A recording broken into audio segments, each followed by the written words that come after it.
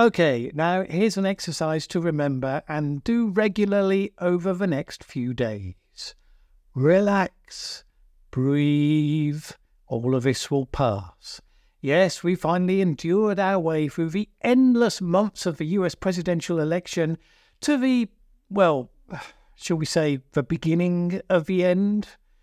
And it's been a pretty dumb election, all things told.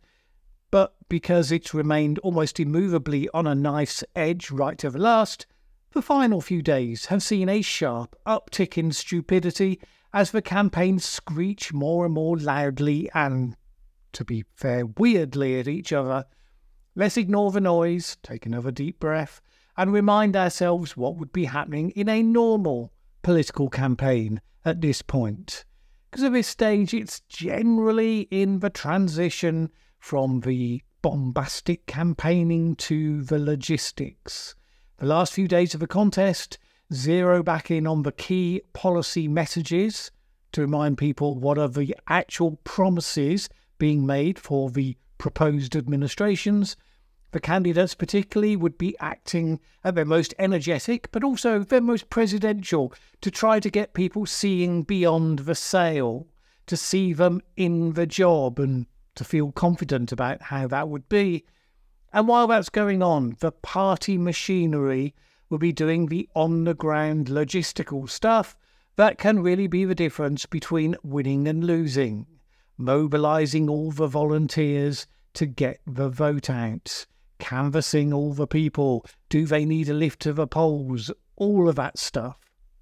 Those latter things are, of course, happening, at least across the various swing states, where the population has been truly battered into submission by the sheer quantity of political advertising that has been shoved in their faces over the last few months. But the actual political campaigns have apparently been getting more and more desperate, and it shows.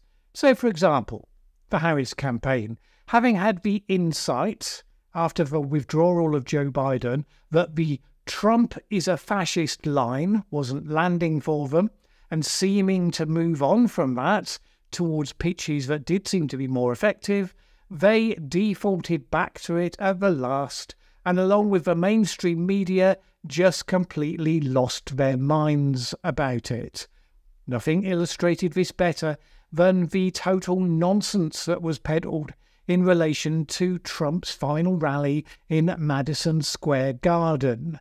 Suddenly there were so many stories talking about how Trump's rally was intentionally echoing one that happened there back in 1939, an actual rally for Nazi sympathisers that had George Washington's portrait flanked by swastikas. Hillary Clinton drew the comparison in an interview with CNN. Tim Walz picked up on the theme at a rally in Nevada. He said this: "There's a direct parallel to a big rally that happened in the mid-1930s at Madison Square Garden. And don't think that he doesn't know for 1 second exactly what they're doing there." Let's be clear, entirely factual critiques of Trump, highlighting his instinctive authoritarian tendencies, are entirely possible, but as the language became more and more explicit, as Nazism and fascism were directly invoked, it just became a resurgence of the worst indulgences of commentary during the first Trump term. First, does it matter that the 1989 rally was actually in a different venue, that only the name is the same? Of course it doesn't. Does it matter that also at this venue you had Marilyn Monroe famously singing Happy Birthday to John F. Kennedy? Of course not. Then you had the Democratic National Convention held there in 1976 and 1980, and even with Bill Clinton accepting his nomination in 1992. Were those tributes to the former Nazi rally? Of course not. Any valid concerns you might have about the implications of a Trump second term get devalued by that sort of nonsense, but that has been the tempo and the tone of the last few days. Kamala Harris said that yes, she believes that Trump is a fascist. And just when those messages failed to land when they were coming from Joe Biden, all the indications are that, yeah, they're failing to land right now. So what do they think they're doing?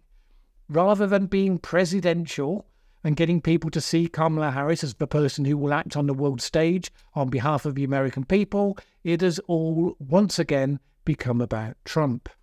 And indeed, arguably in those hated last few days, Joe Biden stepped in to do his best to actively sabotage the campaign of his successor by using phrasing that could be interpreted as calling all of Trump's potential voters and supporters garbage.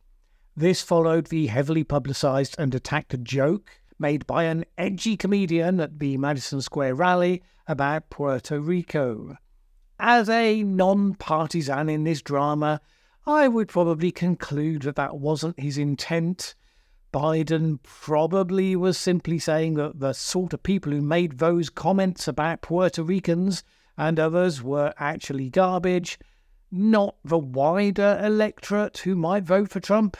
The Democrats do understand, most of them anyway, that Hillary Clinton's baskets of deplorables comment in 2016 was a massive error of judgment. But any high-level politician should have care in how they use language to avoid that sort of ambiguity, particularly because the Republicans were always going to jump on it and say that that's exactly what he meant. The fact Biden blundered into saying something that could be so easily used in that way, it certainly supports the logic as to why he's not the candidate anymore. But in any case, this has all been the tenor and the tempo. Instead of closing arguments structured around well-planned campaign messaging, there has been a lot of people pointing fingers at each other and shouting, "How dare you!" Democrats may be unsettled by the fact that outside of that, the Trump campaign has actually had some effective moments in the last couple of weeks. The photo opportunity of Trump serving burgers at McDonald's played very well for him. It's very visual, got covered widely by the press as a result, made him appear pretty relatable. And also, if the campaign was going to do a "how dare you" back to Joe Biden about his comment on people being garbage, the sight of Trump driving a branded garbage truck was a highly effective, visual and witty way to do so. That sort of humour is actually a very effective rebuttal by the campaign against the accusations of being Nazis. One side is saying your campaign is jackboots at Madison Square rally, but then people turn to look and instead they see you delivering burgers and fries. Not a look that Hitler ever went for. Nevertheless, the incompetence of the Harris campaign shouldn't obscure the fact that this election is genuinely a dangerous moment because, and this is a thing, the Trump campaign has chosen to play with promoting suspicion about the integrity of the election process. Trump's position, as it was in 2016, as it was in 2020, is that the only way he could ever conceivably lose an election is if the other side cheated. It is a profoundly anti-democratic sentiment. Yes, two things can be true at once. Trump is not ideologically consistent enough or practically organised enough to be anything close to a Nazi or a fascist. But the act of attacking the mechanisms of democracy serves the interests only of America's authoritarian enemies, China and Russia particularly, whose line is that their flavour of authoritarianism is superior to the West democracy. And that activity is one that means that while the Democrats and the mainstream media have lost their minds on the substance of the message, the root of the concerns are valid. And that's a choice. You can be Trump and stand for everything that Trump stands for and not attack the mechanisms of democracy. You can support Trump and what he stands for and not accept the ego and the hubris of any politician who says, "I could never lose." Every politician should be reminded often that the votes they get in an election are not theirs as of right. They are given by the electorate that deserves better than to be taken for granted. That applies to Democrats, by the way, who seem to have this weird belief that they deserve the votes of black people and women and every disadvantaged minority as of right. "If you don't vote for me, you ain't black," said Joe Biden in a bizarre discussion in 2020. But at the same time, Trump seems to believe that a majority of the vote overall is his as of right, so obviously only fraud could explain it if he fails. No, you have to win votes. We get to choose, and the more people presume that they can take your vote for granted, the more inclined you should be to show them the consequences of doing so. Now, the election is about to happen. By all accounts, it is going to be very close. Some of Trump's advocates, such as Elon Musk, may point at the betting markets, which have been strongly pro-Trump recently, and suggest that that means that all the signs are so strong for Trump, but again, if he doesn't come through for him, it can only be because of fraud. Don't fall for it. Some people with money have decided to bet a certain way. We don't know why. For all we know, it could mostly be Elon Musk himself buying an indicator of momentum in an attempt to sway the result. You don't know.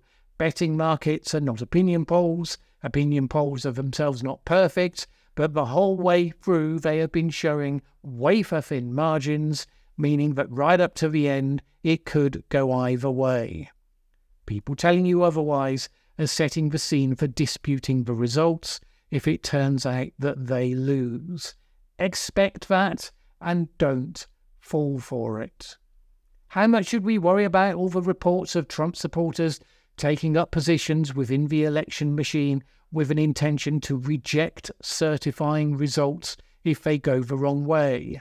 It is a genuine concern. It's one thing to want to be close to the mechanism, to ensure and to reassure yourself that it's genuinely fair and properly run. It'd be quite another if using the definition of fair means only if your favoured candidate wins. So this is a test. Can the system stand scrutiny? Surely. Can it stand attempted subversion? Probably. May take time, it may get messy. And that brings us back to where we started. Relax. Breathe. It's all getting very angry, very loud. You don't have to. The safest prediction of the election is that on the day of voting and in the days and weeks thereafter, there will be lots of conspiracy theories and completely fake videos purporting to show skullduggery that turn out to be totally different to what they purport to be showing. These will be circulating social media like a horde of angry wasps.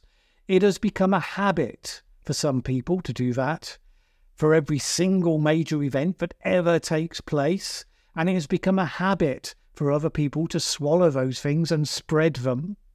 It's a habit you would be healthier breaking if you can bring yourself to it. Building some skeptical muscle, questioning the veracity of extraordinary claims and waiting to see the truth before believing and spreading them. No better time to start building those healthy habits than now, I would suggest. In any case, happy voting, America.